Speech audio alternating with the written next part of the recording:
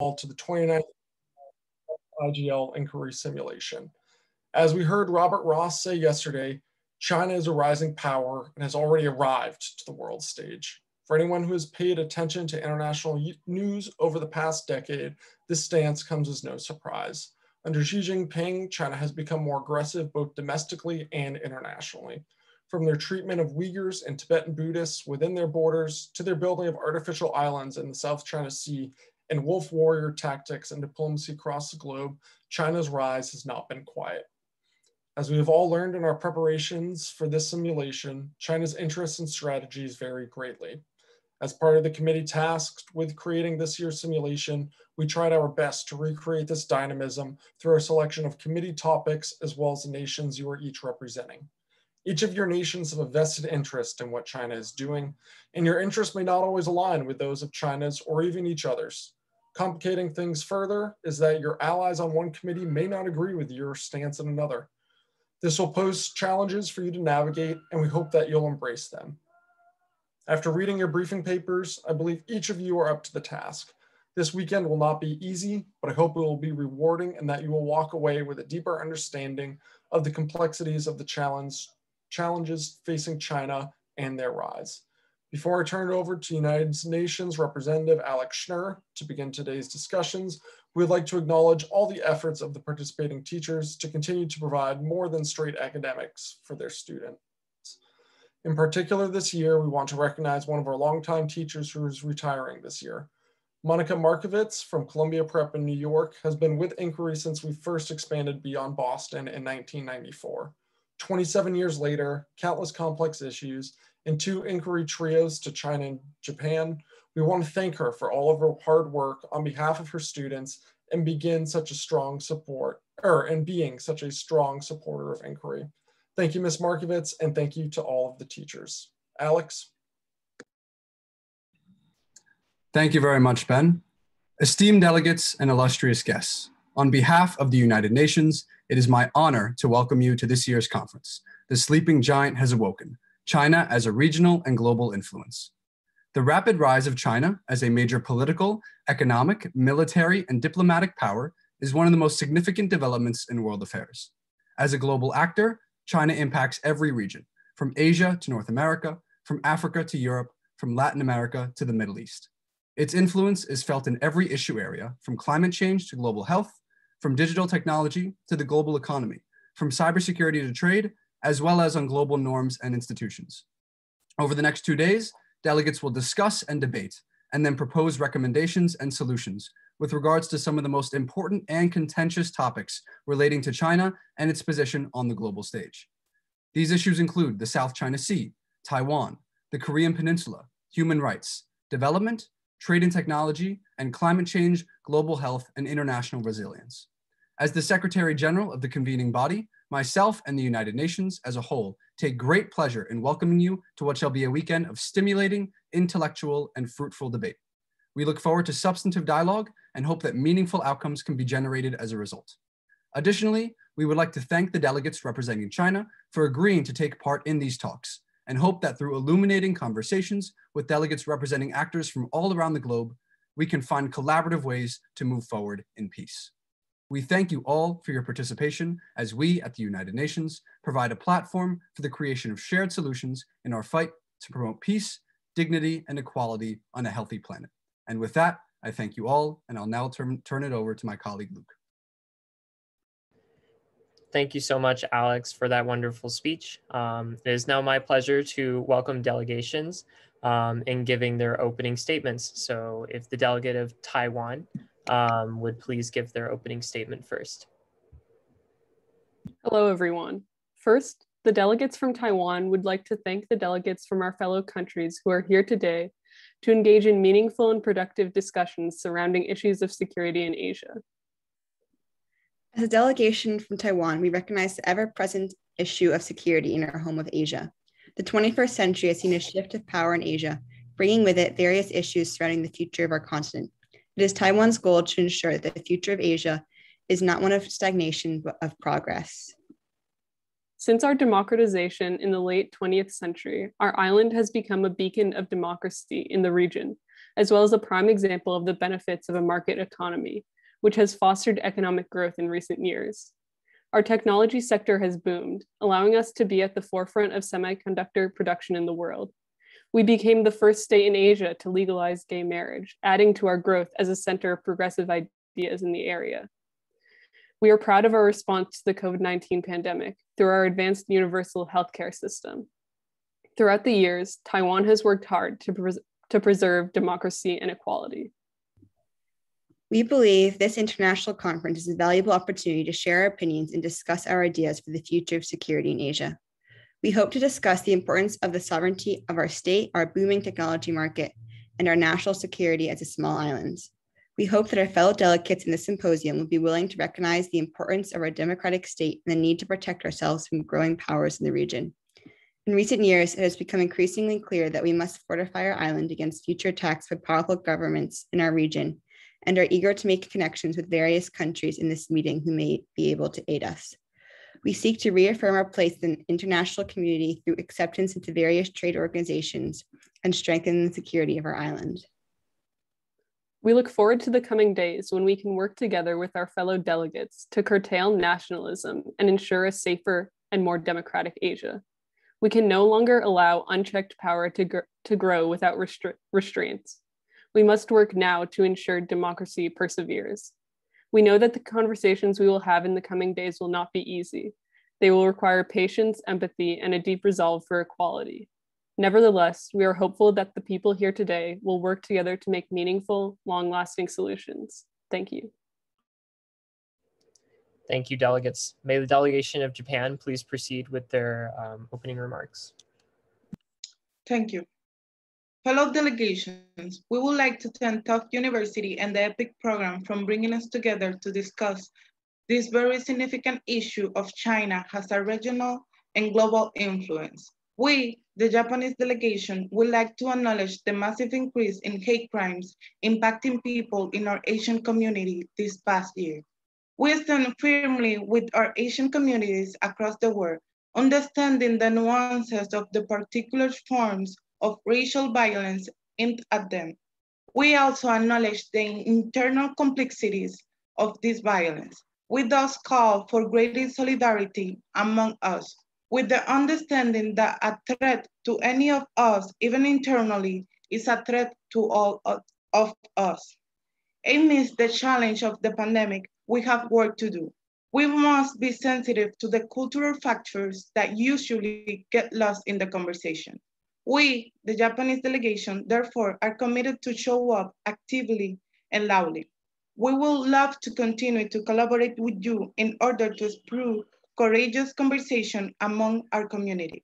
Within your organization and through our collaborative production on how to show up for our communities.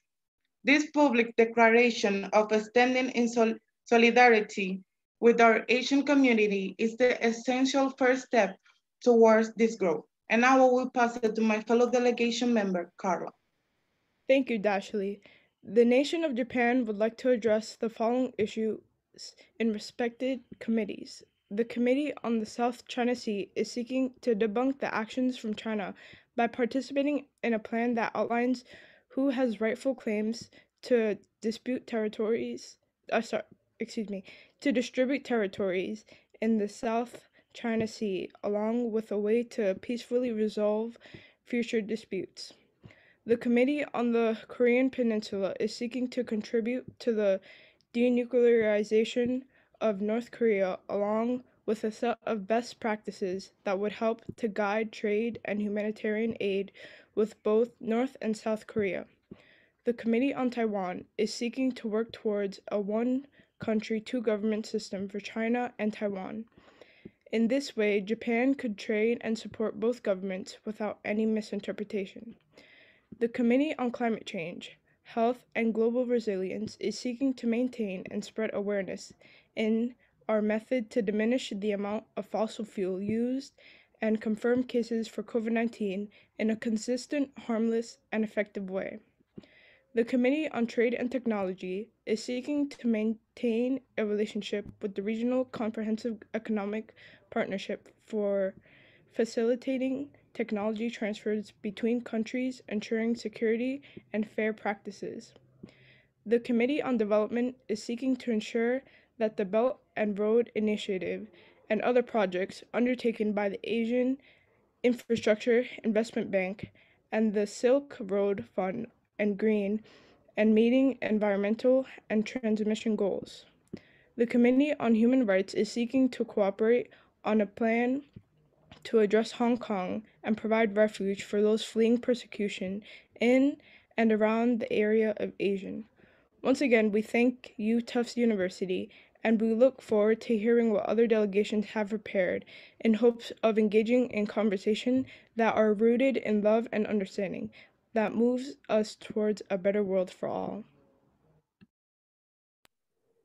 Thank you, delegates, for your enlightening speech. Will a delegate of South Korea, will the South Korean delegation please proceed with their opening remarks? Hi, we're South Korea, an East Asian country located in the southern half of the Korean peninsula. Since the Korean War, the Korean peninsula has been divided between North and South Korea along the 38th parallel. This tension has caused strain in our foreign relations, policy, and access to resources, and this divide represents both a divide between two nations, but also a contrast in ideology, policy, social structure, allies, and goals. We hold a vested interest in maintaining American economic and other initiatives of the United States, one of our most important allies. While navigating relations, we note the complex geopolitical structure of Asia, especially in the 21st century, and thus tread lightly in terms of diplomacy and voicing opinions on certain topics. Our overall goal is to heal the wounds of the past, with knowledge that China, like the United States and ourselves, wishes to avoid conflict, will attempt to achieve economic, foreign, and environmental objectives through diplomacy and negotiation. We, along with North Korea, believe that we both maintain the right to govern the entire Korean peninsula, and this is an issue. Although the tensions between us and North Korea have been consistent, there have been multiple strides at reconciliation between us and North Korea, but this progress has been slowed by frequent North Korean missile tests beginning in 1993. Interestingly, these tests have also frustrated China, who realized the potential threat of having an increasingly militarized neighbor. In June of 1950, North Korea invaded our nation, initiating a 3-year conflict for control of the peninsula. This civil war brought up UN veto rights and in many ways was representative of a proxy war between the Soviet Union and the United States. The Chinese government, too, sent millions of troops to, The Chinese government, too, sent millions of troops to fight on the side of North Koreans, recognizing the importance of a communist ally in East Asia. And this alignment between North Korea and China represents an important aspect of this conference. After these 3 deadly and destructive years of fighting, the war ended with no clear winner, and instead the 38th parallel was agreed upon. Interestingly, because we never signed the 1953 armistice, we're still technically at war with North Korea, and this continued military tension has caused us to allocate almost 15% of government spending to our military and to maintain this required conscription for the South Korean men. Despite this rocky system of government in post-war South Korea, we've managed to increase our economy and infrastructure significantly. Our economy is increasingly industrialized, known for electronics and manufactured goods, and despite China's aid to North Korea during the Korean War, and allied democratic power in East Asia, China is our largest trading partner, and we are China's fourth largest. Thus, the division of allies isn't so clear-cut. As much as we stand with the United States, they are involved economically with China in a way that prevents complete or blind support of American agenda. And this increasing opposition between the United States and China has put pressure on us, as South Korea, to navigate between China, our greatest economic partner, and the United States, who provides for security. Within the seminar, we will make our most important goals clear. With regard to the South China Sea, we're in a difficult position. The ROK relies heavily on the region for trade and energy resources. However, we oppose Chinese militarization of the South China Sea, which threatens our monetary and energy flows. We're largely aligned with the United States, but we also need China's support. And this is a clear trend that we don't want to upset either side. Similarly, we have a growing trade relationship with China, which has now become our top trading partner. And we also have to balance our trade relationships between China and the United States. And we have taken a stance on climate change. And especially because of COVID-19, we have reduced our carbon footprint, and our current problem is currently air pollution. But because of Asia's diverse range of climate policies, it's difficult for us to work well together with other countries, and that's something that we hope to slowly implement, which is a climate structure with climate laws in order to reduce emissions. And we believe that unification of the Korean Peninsula is the only way to guarantee the safety of our people, and we want to take the lead in reuniting the peninsula and claiming the sole authority of the region. However, we do not want to upset China, who is a North Korean ally and who has strong ties to North Korea.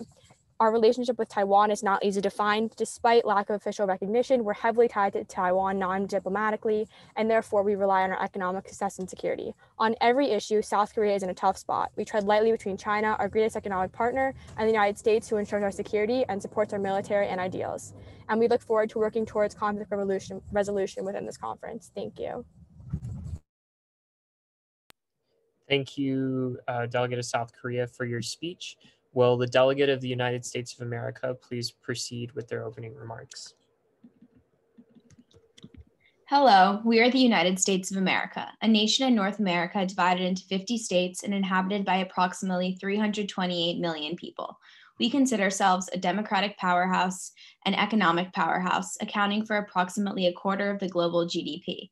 We pride ourselves on self-reliance, equality, and freedom.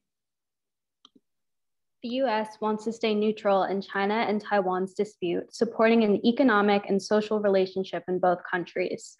The U.S. does not condone Taiwanese independence, nor does it support a war between the two countries. We would like China to see the legitimacy of the United Nations on the Law of the Sea Agreement and see China restrict their territory to their respective exclusive economic zone. We plan to cooperate with China on the issues of climate change and global health, and want to work on improving human rights for Chinese citizens by mitigating the issues of the Uyghur genocide, privacy, and the Hong Kong protests. Finally, we want to develop new supply chains in Mexico and parts of the southwestern and western United States to lessen but not halt our reliance on Chinese manufacturing. We look forward to discussing a multitude of topics with you all this weekend and hope to reach satisfying conclusions. Thank you. Thank you, delegates. Will the delegation of the European Union and the United Kingdom please proceed with their opening remarks? Good afternoon. We are proud to be here today as the joint delegation of the European Union and the United Kingdom. Thank you so much, Tufts University Leadership and Global Challenges Commission, for hosting this event. We know that it is essential to be upholding diplomatic relations and discussions, especially during these trying times. We are so excited to be collaborating with other countries in order to enact policies which are mutually beneficial for all. As China has rapidly developed to become a major global power, boasting its large and growing economy and presence in politics and international diplomacy, we have found it necessary to gather here today to reaffirm individual goals, that we may work together to ensure future progress in world affairs. As the joint delegation from the European Union and the United Kingdom, we would like to bring our viewpoint as a developed democracy to the table. While the United Kingdom is no longer a part of the European Union, our beliefs and values are similar enough that only one delegation is necessary to represent us both. In light of the rising geopolitical tensions in the South China Sea and the Korean Peninsula, we wish to promote free trade in all nations, conduct peaceful negotiations, and prevent escalations in current military presence in these regions. In addition, we wish to strengthen our relations with the Association of Southeast Asian Nations and other esteemed delegations at this conference. We seek to advocate and offer support in fighting climate change and demonstrating the critical condition of our global environmental state. Moreover, as we have seen challenges which have emerged this past year due to the coronavirus, we find that it is necessary to emphasize following protocol of World Health authorities and keeping open communication with them. Finally, we seek to hold discussions affirming the importance of human rights of all global citizens in our resolutions. At this convention, we hope to share the importance of democratic values with other participating nations. We are proud to represent a group of countries that takes human rights as well as civil liberties extremely seriously, and will represent that view with the utmost vigor during this conference. This weekend, we look forward to holding productive discussions, and we are confident that by working together, we can strengthen our global relations and create resolutions and policies to benefit all. Thank you. Thank you, delegates, for your wonderful opening remarks. May the delegation of Vietnam please proceed with their opening remarks. Since the reunification of Vietnam after the American War, we have become a robust, independent nation with a rapidly growing economy. Our economy and society have flourished since the implementation of the Doi Moi, or open door reforms, which aim to establish a socialist-oriented market economy. These policies encourage privately owned businesses to build a private sector and overturn collective farming practices. Our modern globalized economy is a direct result of the Doi Moi policies and the government's focus on exports for economic growth. Reforms have also led us to dominate trade in Southeast Asia, but with an increasing dependency on foreign markets and investment, which has made it difficult for us to build a self-reliant economy, formulate and express our own opinions in the region, and protect our resources and land, specifically in the South China Sea or the East Sea. China's aggressive and expansionist actions have led us to conflict and tension in the region, disrupting trade and illegally taking our territory.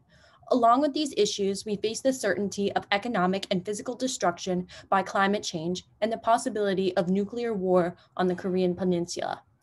Overall, we ask for peaceful, long-term solutions to all these issues in compliance with international law while respecting regional nations' rights and interests.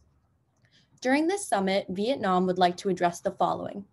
We stress the importance of maintaining peace, stability, and security in the East Sea to protect the rights and interests of nations per the 1982 UNCLOS and international law.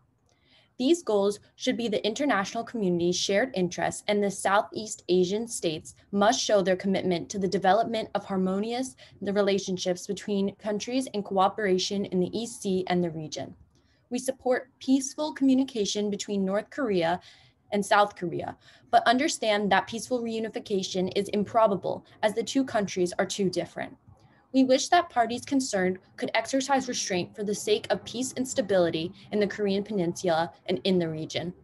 We view Taiwan as a province of China rather than an independent country. We support Taiwan's exclusion from the UN and the WHO. However, we will continue trading with Taiwan. Additionally, the rise in Chinese nationalism and growing tensions between China and Taiwan are cause for concern, as the US has already indicated support for Taiwan, which could lead to a multilateral war. We have made great progress in creating effective environmental policies and are hoping to use both adaptation and mitigation methods to build on those foundational ideas. Additionally, we hope to develop our economy sustainably through these environmental laws and work alongside other nations in projects that ensure a safer future for younger generations. We have managed to contain the COVID-19 virus within the nation through effective lockdowns, educational campaigns, and social distancing guidelines. As vaccine distribution begins, we ask the international community to allow developing nations to buy these necessities to protect our populations from the virus and its strains.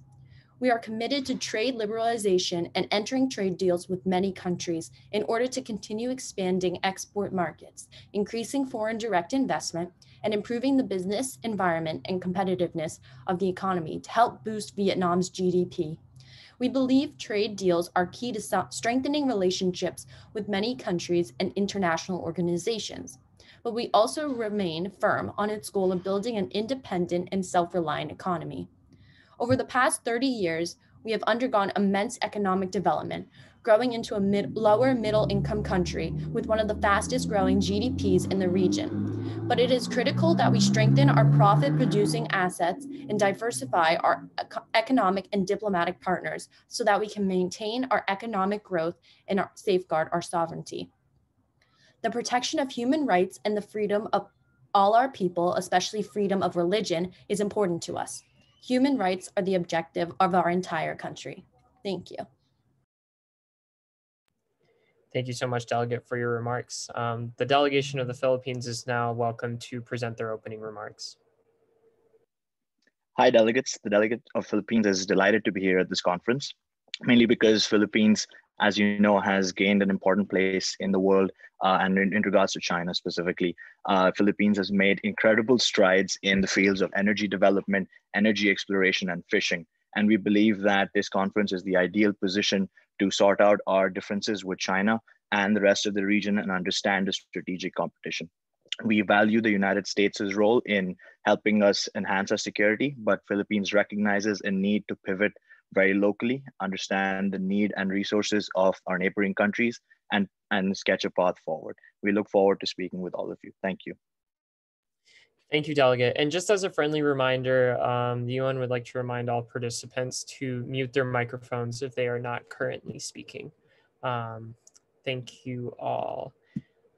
Next, the Russian delegation is welcome to present their opening remarks. Hello, everyone. Thank you all for attending this conference. We are delegates representing Russia. As you all may know, Russia is one of the strongest countries in the world because of its military power. This is due to the influence of the United States. The performance in World War II shocked the world. Since then, countries around the world were inspired to improve and grow the military. An example of this is China. Recently, China has been showing significant economic and military progress. There are growing concerns that this can potentially be a threat to the regional security of Asia. The Russian Federation believes in building alliances with other countries to prevent wars from breaking out. We suggest China and other countries do the same and build prosperity among those alliances instead of conflict. Along with the regional security issue, here are the most important issues we'd like to discuss among this community. Number one, as temperatures continue to rise, we propose that the world's largest emitters of greenhouse gases should recognize climate change and take action. Number two, based on the current nuclear weapons situation in North Korea, China would be the best option to work on a peaceful settlement with North Korea.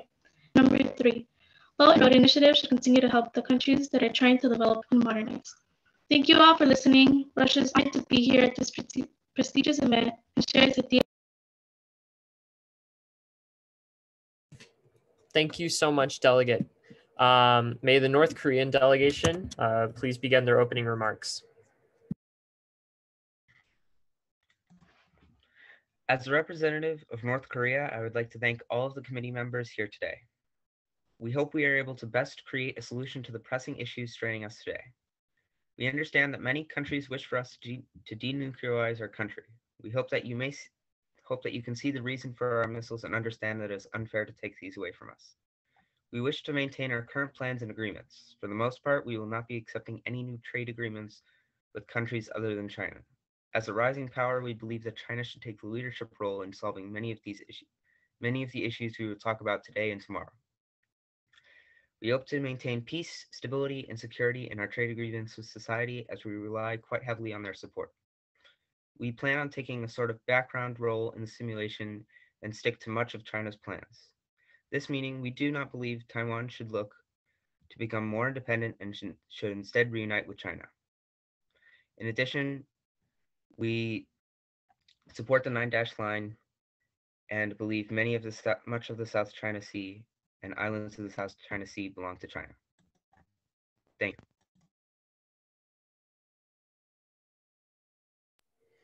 Thank you, Delegate. And last but certainly not least, will the Chinese delegation please proceed with their opening remarks? Thank you. Less than 200 years ago, China was the most prosperous empire on the world stage, having a flourishing economy, a rich culture, and a history that extended deep into the past. However, the stable status of the Middle Kingdom was shaken due to subjection by Western powers. The century of humiliation exposed us in our weakest form, and the once unified nation had been carved up into European spheres of influence. However, the century of humiliation was not permanent. Mao Zedong reshaped our society, launching us on a path of modernization and development. Deng Xiaoping continued our reformation, opening up China to the rest of the world. Our rise is not complete, however. Today, we strive to return to our glorious status. Under President Xi Jinping, we are continuing to grow into the #1 world power. We are not willing to merely join the existing order that was decided entirely without our influence. Instead, we are reshaping the international system to better fit our national interests and views. The Chinese dream ties together the nation's dream and the individual's dream into one. We will do whatever it takes to fulfill our goals, and in the near future, our national rejuvenation will be fully achieved. As our leader, President Xi says, realizing the nation's great renewal is the greatest dream in the modern history of the country. In recent years, tensions between us and the United States have been escalating quickly. China and the United States have seen a tremendous growth in trade since we joined the World Trade Organization in 2001. However, in 2012, we exceeded the United States as the largest trading nation in the world, and the United States became our largest export market. Our major ascendancy on the world stage has severely threatened the United States and their standing. Other attempts to rise in standing have been thwarted by US opinion. Economically, we have expanded our influence far into Southeast Asia and the Pacific, working hand in hand with the Association of Southeast Asian Nations to create a free trade zone for the member states. The COVID-19 outbreak that originated in Wuhan reverberated around the world, and the blame put on us ignited anti-China sentiment around the globe. Our full potential will continue to be suppressed as long as the United States and neighboring Asian countries align to prevent our growth. However, our development will not be hindered forever. Over the next 24 hours, we hope to make our goals clear. Territorial integrity is one of our core interests. Our government will never allow any organization or any political party to separate any piece of Chinese territory from China at any time or in any form. The party has the determination and the ability to safeguard the security of Chinese sovereignty and unity in all cases, including those in Taiwan and Hong Kong. This also stands for our maritime interests. We are absolutely firm in our resolve to defend our maritime and territorial integrity and take back what is historically ours. Trade is at the forefront of our interests in the 21st century.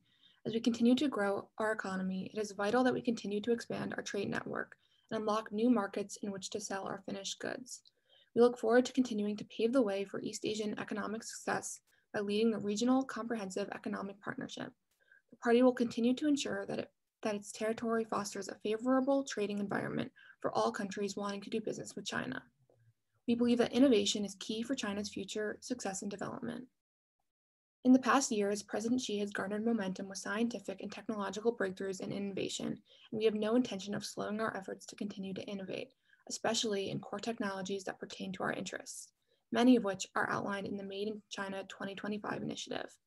We believe in a multilateral approach to both global health and climate change. We are fighting adamantly against global warming with new innovations and technologies. However, we recognize the different capabilities of each country and encourage proportional responses to global warming. The novel coronavirus has affected the entire world, and we are willing to work with other countries as well as the WHO through solidarity, coordination, and cooperation to set up future preventative measures and exchange innovations. Lastly, the Korean Peninsula is an obvious area of interest for us given its close proximity and the potentially devastating repercussions of military conflicts. We are determined to maintain peaceful negotiations both surrounding the denuclearization of North Korea and Korean unification. We look forward to discussion with the other delegations throughout the conference. Thank you. Thank you, Delegate of China. And with that, we have now finished all delegates' opening statements. We will shortly be adjourning this session to go directly into your delegation meetings, which can be found in the link that Ben sent everyone in the chat.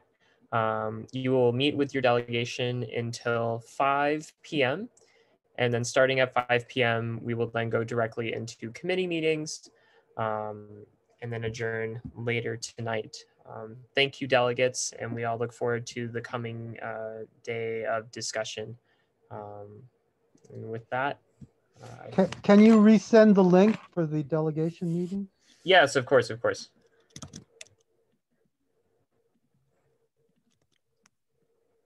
Can everyone see that? Yeah. Thank you. Okay. Wonderful. Thank you, delegates.